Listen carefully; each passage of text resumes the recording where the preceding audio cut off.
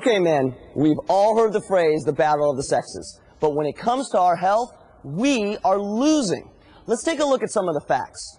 Our life expectancy is less, and we're more likely to die from heart disease, cancer, HIV, accidents, even suicide. Now, the irony is that we can play any sport, we can fix a car, but we can't seem to take care of our own bodies. But here's the good news. You're already well equipped to make changes in your health.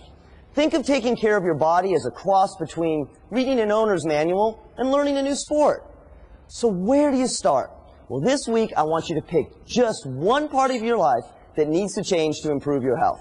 Maybe it's your diet, or maybe you need to exercise, or stop smoking, or control that blood pressure. Then next week I'll show you how to take action. Hang in there.